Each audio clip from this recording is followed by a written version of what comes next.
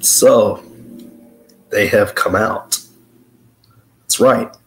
The college football playoff rankings have indeed come out for the first time. And they are here. They are ready to go. And I'm glad they're out so that we can talk about them a little bit. So, on this night, nothing else happened tonight. Just so you know. No, I'm just playing. There's something else happened tonight, but we're not going to talk about that here tonight. We're going to talk about these rankings a little bit. We're going to talk about these rankings. So we have Oregon at number 1. That's pretty obvious. Ohio State is right behind them at number 2. Kind of don't get it, but all right. All right. A middling Ohio State team is there. But again, a lot of teams are not the Oregon Ducks. You know what I'm saying? A lot of teams are not the Ducks. So, Georgia 3, Miami 4, Texas 5. Don't know why Texas is 5. Shouldn't be 5. Don't have the and again, a lot of teams just not have the resumes to be where they are. Penn State, for example, at 6. Tennessee 7. Because why not? Indiana, of course, unbeaten, number 8 in the country. A lot of people are gonna, whine about, oh well, they have 103rd strength of schedule, and it's like, who cares? Shut up. BYU also unbeaten at 9. Notre Dame, despite the loss at IU, 10. 11 Alabama. Number 12 is a bit of a surprise at Boise State. SMU 13. A&M 14. LSU 15. Ole Miss 16. Iowa State 17. 18 is Pitt. 19 K-State. 20 is Colorado. 21 Wazzu. 22 Louisville. 23 Clemson. 24 is Missouri. Right. And then 25 is Army, because why not? Why not? Because that's the perfect team to be at number 25. Unbeaten Army, which a lot of people are going to be like, oh, well, what about, we'll get into that later. So this past week, what happened this past week? A lot of things happened. Let's start with the obvious. Penn State losing to Ohio State. Wow, I know, right? I know. Yeah. This happens every single year at this point. Like, why are we even having this conversation? In fact, why are we having this game in November of all places? Stop putting Ohio State, Penn State, and Penn State, Michigan in these late windows. Put that in early September. Just get that out the way beforehand, because, again, the playoff benefits a team like Penn State, where they cannot get things done. And that's been the case for a lot of teams like Notre Dame or Penn State. They can get into the playoff every year now. And the fact that we're continuing to, just go on with it and just kind of look at it and see. And it's like, I just don't get it at this point. I don't get it. Oregon was able to beat Michigan. Now, Michigan put up a little bit of a fight, just a little bit, not too much of a fight. Miami, Duke had them for about a half. Then Cam Ward went off, because he's Cam Ward. A lot of people are saying he's the Heisman favorite. Of course, Boise dominated. Janty was hurt. Remember, he hurt himself in the previous week's game, but he was able to still run for over 100 yards, still able to run for a couple TDs. Also, one of the Heisman favorites at this point. Again, Texas didn't play. Tennessee got by Kentucky with an offense that is just not very good, to be quite honest with you. Again, Indiana, they trailed for the first time all season against Michigan State, but who cares? Curtis Rourke's back, and he torched that Michigan State Spartan defense. BYU, able to, just stay winning. Notre Dame, stay winning. They stay where they are, winning. Alabama, they were off. Boise State, again, we already talked about it. SMU just destroyed it. I mean, that defense was on fire. That offense, with Kevin Jennings able to torch those Pitt DBs, it was disgusting. A&M, got blown out. Got blown out by Lenore Sellers and South Carolina. Ain't that funny? Ain't that funny, man? LSU, it is what it is. Ole Miss beat the brakes off of Arkansas like it was nobody's business. Now, the problems come in with number 17 and 19, Iowa State and K-State. Because Iowa State and K-State decided to both lose games that they did not need to lose. Of course, Kansas State lost to Houston. Iowa State lost to Texas Tech. It was some things that happened. Just some things that happened. Nothing too crazy. Texas Tech beat Iowa State. Kansas lost to Houston, one of the worst teams in the country. One of the worst in the country, mind you. How did we get to that point, my brothers? How did we get to that point where we're losing to Houston, one of the worst teams in the country, one of the worst offensive teams in the country, on a backup quarterback, too? It just doesn't make any sense. Colorado, they're sitting in a real nice position, but again, they have Texas Tech this week. So, Washington State, all they got to do is keep winning. They're way behind everybody else right now, so they got to keep winning. Louisville, they're out of the playoff race, to be quite honest with you, and with Clemson being right behind them, yeah, it's a bit of a steep climb for Clemson to get where they are because they just absolutely got smacked around by Louisville.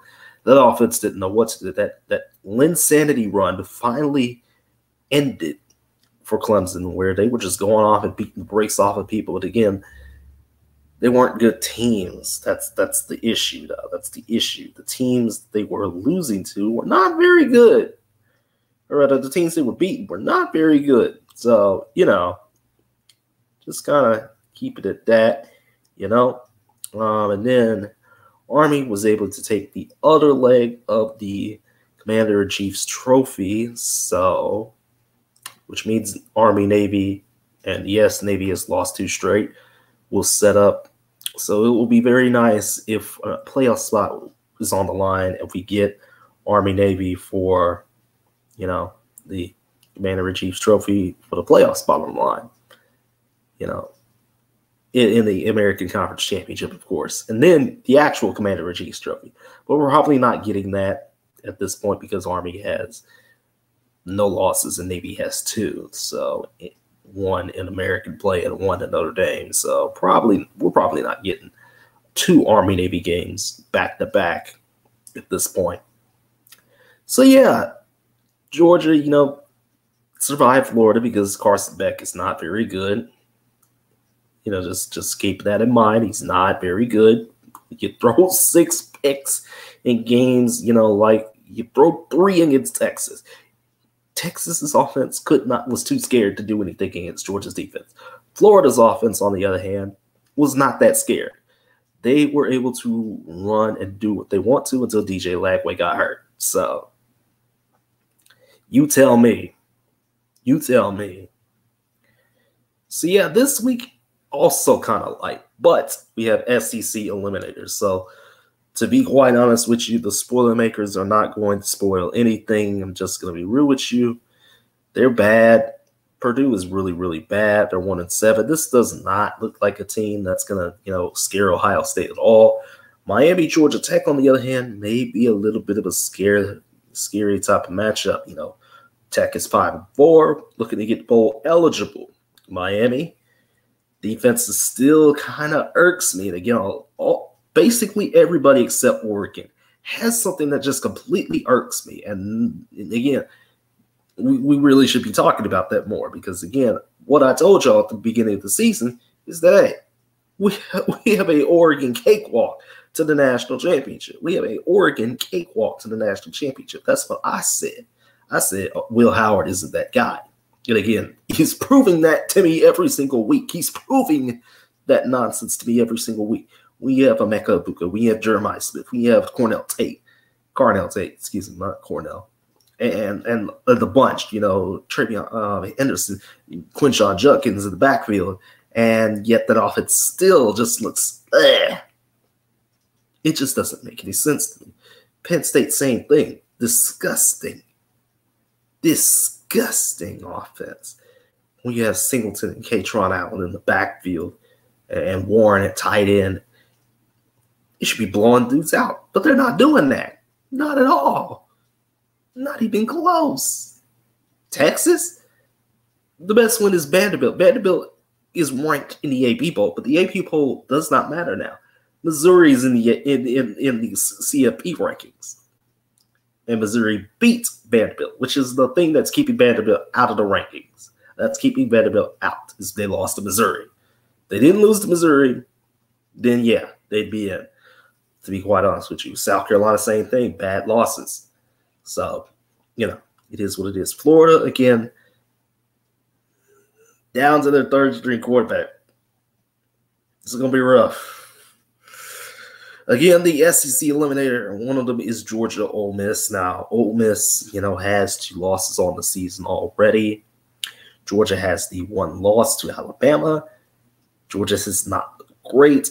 Ole Miss, when that offense can stay, you know, going, and this is one of those things where it's like, Lane Kiffin, can you finally do something right for once? Can you finally get your team in tune to win a game that you need to win? Seriously. Because every time, the past couple years, every single time, whether it's Alabama, whether it's Georgia, or whether it's somebody else, Ole Miss lays an egg. They did it already twice this year. I don't think I need to see them do it again. So if they can't beat Georgia, then I don't know what's going on with Ole Miss at this point. Indiana, favored against a hapless Michigan team that is just, I don't know at this point. Iowa State better not lose to Kansas. Why the spread is only a 3-point spread, I don't know. But again, the Big 12 needs to keep the momentum up, not going down. Because again, BYU is going to need that if they continue to win. Colorado is going to need that if they continue to win. K-State is going to need Iowa State to continue to win. Basically, everybody in the Big 12 needs to continue winning. Same thing with the ACC. Like Clemson taking on Virginia Tech. And why were Virginia Tech fans like, oh, well, we want game day? Game day? Are you serious? You're 5-4. Hokies, you're 5-4. You do not deserve game day. Clemson has 2 losses. Both losses were, they got smacked. Smacked. Are you serious? You must be smoking something. In my alma mater, represent a little bit. Actually, no. Yeah. Represent a little bit. Got that UNT shirt on, baby. Going up against Army is the UNT Mean Green. Go Mean Green. Go Mean Green. But go Army, too. I'm a little bit conflicted, to be quite honest with you, because my sister served in the military, and I went to UNT, you know, served in the Army. And Army is one of those teams that yes, I will always support the Black Knights. I will always do that because they are always my NCAA dynasty team. And I know what you guys are talking about. Shut up. I will eventually get the resources needed to get what I need to get for gaming onto this channel because I haven't gotten it yet. So just give me some time. Give me some time. Again, Colorado taking on Texas Tech. Texas Tech is still in the race for the Big 12, by the way, you know, with the 3 losses, but 2 of them are in conference. So, you know, just saying. Maryland takes on Oregon. I do not expect Maryland to put up much of a fight, to be quite honest with you. You really think Billy Edwards Jr. is going to do what he thinks against this Oregon team? I don't think so. Same thing with Mississippi State. But again, Tennessee's offense, it's bad. It's a really bad offense. Dylan Sampson's the only guy doing something. Nico! ain't inspiring me no more. He's not. Now that we know what he can do, that's not inspiring me, bro. It's not. Not at all. Again, oh, Jesus Christ, Florida State's taking on Notre Dame. My God. My God. I'm just hoping, some of these teams avoid, some of these spreads. I'm just hoping some of these teams avoid, losing these games they aren't supposed to be losing. So, just keeping it real with you. Just keeping it real. And again, the other SEC eliminator is Alabama, LSU, Jalen Milroe, Garrett Nussmeier, a talented, LSU offense, a talented Alabama offense, Ryan Williams on one side, and Aaron Anderson and the rest of the wide receiver core for the Tigers of LSU on the other side. Eliminator. One of these teams at the end of the night will have 3 losses. That is killer if you have 3 losses. It doesn't matter who you are. You could be Alabama, you could be LSU, you could be Texas, you could be whoever you want to be. You could be Georgia. You have 3 losses, you're out of this thing. You're really out of this thing now if you have 3 losses. So don't lose. And Oklahoma, Missouri is like 15 minutes after that. So good luck. Good luck to OU and Missouri fans in that game. I'm not going to say anything else because that game is going to be terrible. The whiteout for Penn State. Hey, you guys got your whiteout game. You guys got it. But you had to lay an egg to do so. And you're playing against a Washington team that's fighting for bowl eligibility at 5-4. And you're on Peacock. This is what you deserve for being continually mid every single year, Penn State. This is what you absolutely deserve. Boise State gets a big-time game on Fox, which is good for them, but I'm not watching this game because Boise is favored by 24 points against a 3-7 Nevada team. Not a very good Nevada team. Virginia's not very good either, but, they're 4-4. They're kind of a middling 4-4, trying to fight for bowl eligibility. Pitt trying to stay in the ACC title race. They're only favored by 7.5. BYU, Utah, also that's going to be one of those after dark games. Along with Washington State, Utah State, but Washington State is favored by 20. And a half. But BYU, Utah, because it's the Holy War, because it's a rivalry, because Utah may be 4-4, may be completely mid, may have no Cam Rising, I don't know, bro. I don't know. It's one of those games. It's going to be one of those games where things are getting very intriguing. Because, again, BYU, cannot lay an egg. They cannot lay an egg in this matchup. If they do, well, that's going to be rough. I'm going to tell you that right now. It's going to be very much rough. So, just to keep that in mind. Yeah. So, yeah, that'll do it. A lot longer than I thought it would be, but, it is what it is. Can't really say too much else.